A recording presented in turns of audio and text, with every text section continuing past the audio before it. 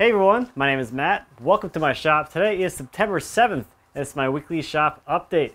Well, it's been a little while. I've been gone for a couple of weeks here. It's been a little bit hectic, I guess. So a couple weeks ago, I went down to visit April in her new shop. I spent a few days there with Triton as well, and we did a few videos together while we were there. April, I did a video on making some shop stools or shop seats for some shop stools I should be putting in her shop, and that'll be on her channel at some point whenever she finishes up with those. And then Triton did a video of us making a paint can kind of storage rack thing, which is pretty sweet. And I think Triton's going to have a couple other videos as well. Because after that, we all went to IWF, which was a really fun show. It's just cool to see that side of things. Like CNC machines bigger than my shop, stuff like that kind of big. And you can see like a lot of like the stuff from the whole industry flowing through. Like some really specific products and things. Like the booth across from the Triton booth was a company that built motors specifically for use in kilns. That's pretty specific, but that's the kind of stuff you'll find there. But big thank you to everyone who came out to the show, stopped by the Triton booth, said hi to me and April, and hung out for a bit and just talked to us. It was just a lot of fun to, as always, meet everybody, put some faces to some names, and all that stuff too. And thank you to everyone who came out to the meetup at Highland Woodworking on that Thursday. That was very fun as well. So I got back last week, and then like I think we had like some kind of sickness going through the house. So like I got back, and like Max was sick with some kind of cold thing, and then Lindsay was sick with the same thing, and I got it, and our nanny got it, so she's been out sick for a few days too. So it's been a whole lot of me spending time with the kids, which I am not complaining about by any means. So let me give you a bit of an update about what's going on in the shop with some projects here, and I have a few other smaller things to catch you up on as well. So in the shop, I've been moving along with the sideboard. I added the vertical dividers to the frame, so that's going to be the last little bit of framework on the actual case, and now I can move on to doing the panels. But those vertical dividers go in with a double through mortise and tenon, which was kind of a fun thing to cut. Not super complicated by any means, but just kind of makes it a little more snazzier. And by breaking it up into two tenons like that, you'll leave some structure in the horizontal divider, which that vertical divider is intersecting into. So with that kind of out of the way, I started getting into the panels. So I have my panel stock here. These are going to be, the panels are going to be, these are the two door panels, and then these are the other two door panels here. And then the other panel from that set is going to be either of the side panels, which I think is going to look pretty cool. So I have some really impressive double crotch figure that's going to wrap its way around the case, and it should look pretty sweet. So for instance, let's see how this go like that. So this will be, I don't know, whatever side, a pair of the door panels. So we'll have that kind of going on for the doors. I think that's going to look pretty ridiculously awesome. Seeing all of this come together should be pretty cool. So those all got resawn out of the bigger blocks that I had for those. Did that here on the indoor bandsaw. And then I have the panels that are going to make up the back of the case. Those are a little wider. They're like 13.5, 14 inches wide. So I cut those out on the outdoor bandsaw, and that went pretty well, except for the fact that I forgot to tension the blade, so the cut quality wasn't perfect, or nowhere near perfect. Pretty jagged, like that. But that's what happens when you don't put tension on the blade, I guess. The blade can kind of vibrate and tear it up a little bit, but I still have enough thickness here to plane away all those saw marks, and it shouldn't be any kind of issue at all. But yeah, tension your bandsaw blades. It cuts a lot better.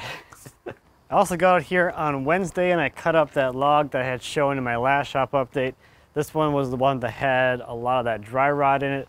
So a lot of the slabs, like from here up, have a ton of dry rot in the middle, but it didn't really seem to matter a whole lot because you still have some good usable material out to the outside. So at least there's something there. And the first few slabs off this thing looked pretty good, so I'm certainly not complaining. And being out here cutting anything on the saw, just being off my butt, makes me pretty happy. This certainly beats any of the days where I have to sit inside and edit for the whole day. So that doesn't really matter, even though it's not like the best looking stuff ever. Actually, it's really nice looking stuff if you're like really into epoxy and stabilizing and stuff like that. Otherwise, it has some nice smaller sections of material that you could use for some other kind of project. But again, just kind of a fun adventure to get these things cut up and see what's inside. You don't know what's inside until you cut it up. So that's what I've been up to. Let's take a look at some viewer projects. First this week are a set of planter boxes by Brian. Brian made these boxes for his wife to dress up those cheap plastic planters you get at the garden center. The boxes are made from redwood with simple dado and groove joints. The legs are made of pressure-treated lumber and painted, and the redwood is finished with an outdoor oil poly, mostly to add some gloss. Next this week is a bookshelf by Adam. Adam is 15 years old, and he built this bookshelf for his sister. It's made out of pine and the top is walnut. The pine came from an old window and his dad helped him mill up the walnut. Next this week are office boxes by Josh. The first one is made from live edge maple that he milled from a tree his friend cut down. The bottom of the box is made from a scrap piece of zebra wood. The second box is made to hold his keys, wallet, and pen while sitting at his desk. It's made from reclaimed walnut and the maple accents are made from a scrap from the other box. Last this week is a crib by Don. Don built this crib for his latest granddaughter.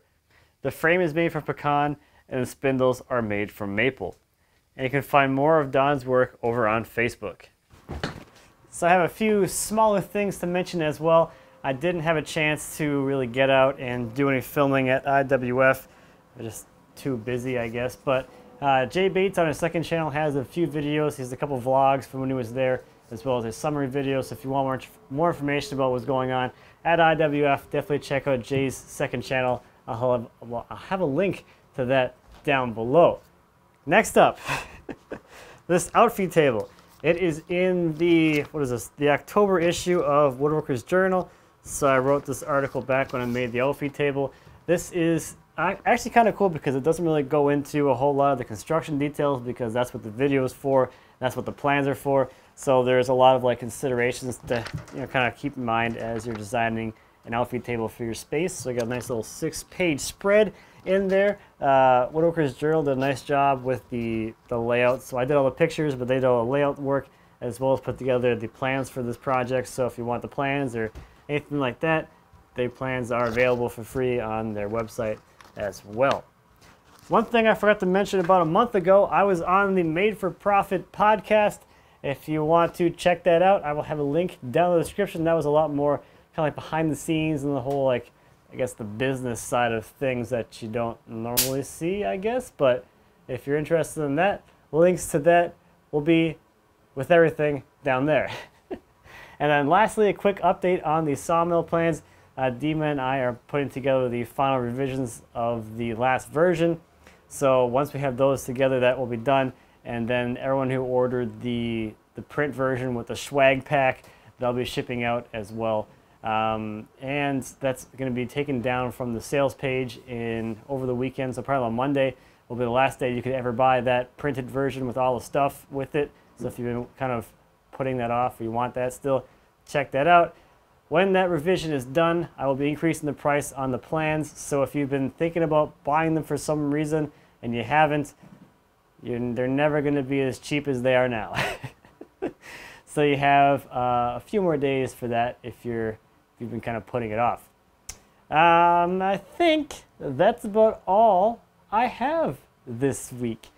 Thank you, as always, for watching. I greatly appreciate it. If you have any questions or comments about anything I talked about today or anything here in my shop, please feel free to leave me a comment. I'll always be happy to answer any questions you might have. And until next time, happy woodworking.